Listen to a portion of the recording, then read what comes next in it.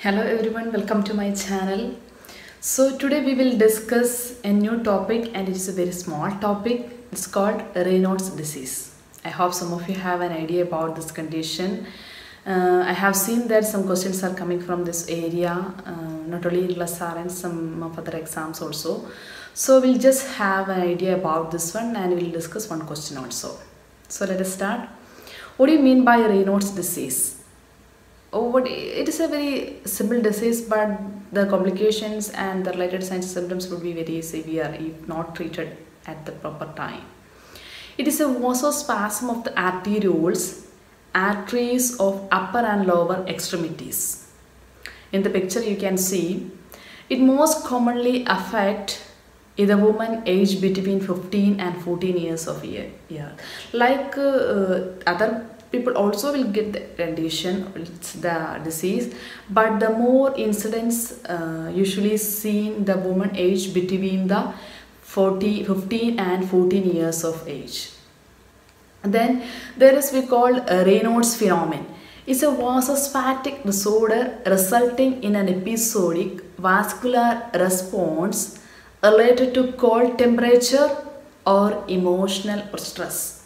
So when this one will occur, like especially the client will exposed to severe cold situations, or there is an emotional stress, so that will exacerbate the condition. And the vasospasm induce a characteristic color change in the appendages, which means that when this condition or when the vasospasm will occur, we can see how the client, the lower and upper extremity or the affected part will be look like. It's like a periodic change. The first is the hand. If we take the hand, first it will be like a whitish, a slight white form. Then it will move it to a slightly a bluish color, which means that a lack of oxygen, which means a cyanosis.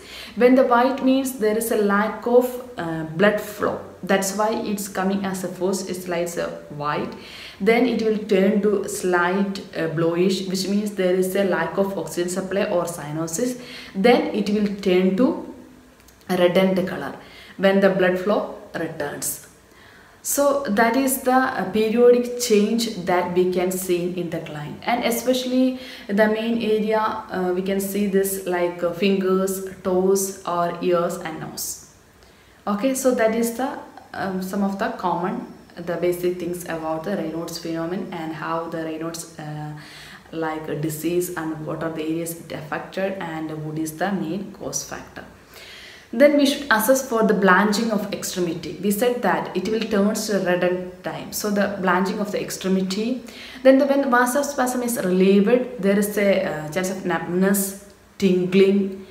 Then also sometimes the client, they will exposed to very severe cold climatic situations that will exacerbate this condition. So the main attacks are triggered by exposure to cold, nicotine, caffeine, trauma to the fingertips, and stress. So when on the situations it will be more trigger or more exacerbate, especially exposed to cold, there is a use of nicotine or caffeine, then emotional stress, and there is any injury or trauma to the fingertips. So is that clear? Now we will see some of the interventions. What are the main interventions? The monitor for pulses. The diminished or absent peripheral pulse, we should look how the pulse, whether it is diminished or absent. Then acute vasospasm are treated by immersing the hands in warm water. So when this situation occur, we should instruct the client to immerse the hand in the warm water, not heat water. Should think that one, because some questions, the options they will give heat water, it is different. It should be slightly warm water, should immerse the hand to recover from that acute vasospasm. Then administer vasodilators as prescribed. Then instruct the client to avoid precipitating factors. We said that what are the precipitating factors? Stress, cold. So those precipitating factors try to avoid. Then no smoking because the nicotine. Then instruct the client to avoid injuries because that also will exacerbate the condition. Then while the client is handling any food from the fridge, especially the cold food, he or she should use the gloves before touching or handling the cold food or cold objects. Then some of the health teaching like dress in warm layers, particularly in cold weather, especially if the client is exposing or living in a cold climatic situation, try to use some of the extra layer or warm layer cloths. Then avoid extremes and abrupt changes in temperature. Then avoid vasoconstricting drugs, example cocaine, amphetamines, ergotamine and pseudoephedrine. So these type of vasoconstricting drugs should be avoided. If the client is admitted with any other condition in the hospital, and if the doctors or if he is prescribed with any medication, the client should give all the problem about the client, so they will not use any of the vasoconstricting drugs. Then avoid excessive caffeine intake because we said that is also a precipitating factor or causative agent. Then refrain from use of tobacco products, which means smoking. Then implement stress management strategies like the stress or the emotional escalation is a main precipitating factor to predispose this condition. So instruct the client to manage his stress or emotional problems by example yoga or tai chi. So some kind of these relaxation methods or therapies would help him to manage his stress effectively. So these are some points related to the Raynaud's disease and phenomenon, and how to manage, what are the instructions or what are the health education should give to the client to prevent the further occurrence. I'll see one question. The nurse is teaching a client diagnosed with the Raynaud phenomenon about ways to prevent recurrent episodes. Which instructions should the nurse include? Select all that apply.